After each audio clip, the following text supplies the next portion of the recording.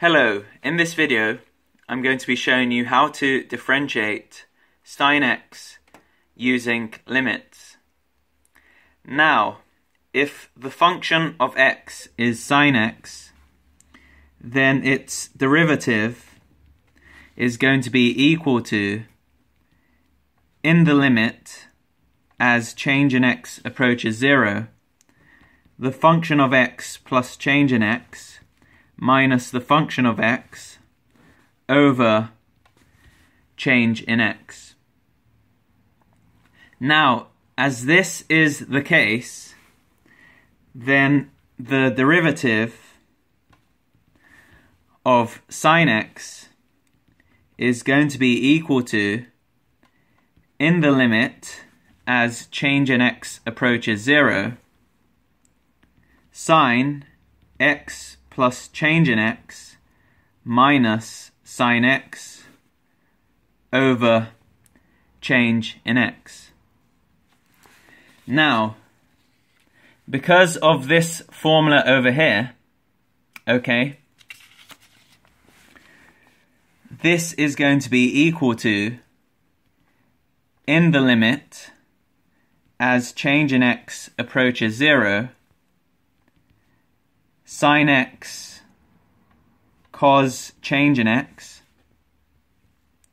plus cos x sin change in x minus sin x over change in x. And this can be simplified.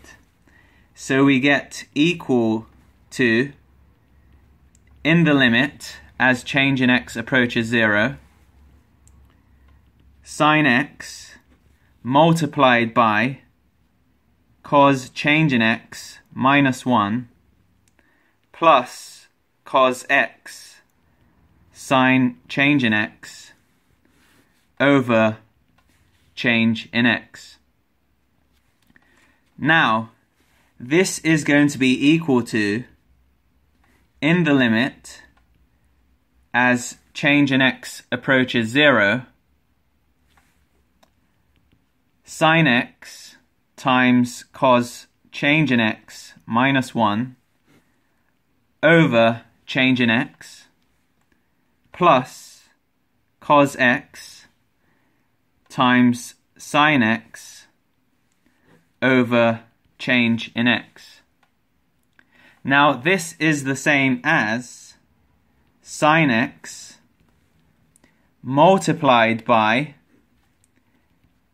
in the limit as change in x approaches 0, cos change in x minus 1 over change in x plus cos x times,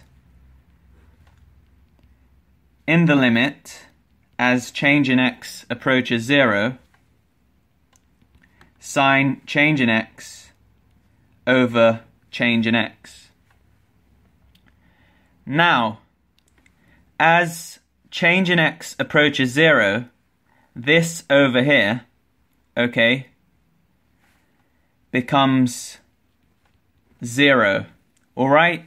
You can check this out on your calculator.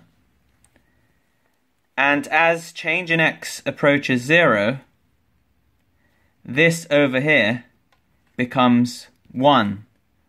You can also check this out on your calculator.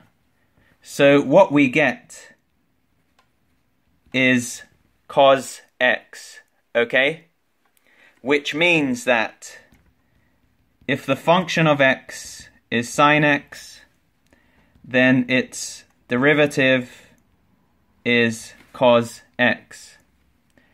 If you have any questions related to this video, please leave your comments below. Thanks for watching.